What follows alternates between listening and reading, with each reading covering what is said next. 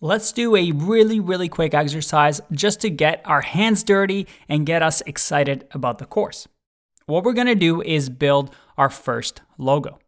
Now we have a whole section where we're going to create logos from scratch ourselves and learn what the best practices are. But just for now, I want us to have something created right away. And what we're gonna do is create our logo for the product that we wanna build.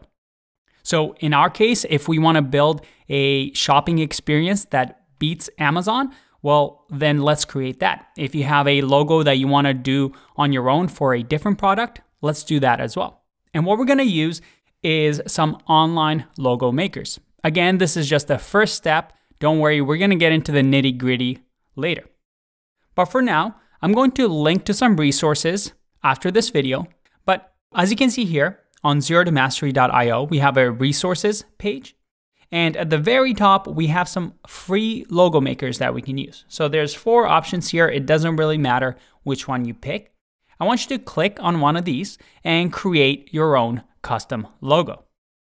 Now, after this lecture, we're also going to include a bunch of design resources that we're gonna use throughout the course, just so you always have a reference and you can always get inspired as we're creating our product.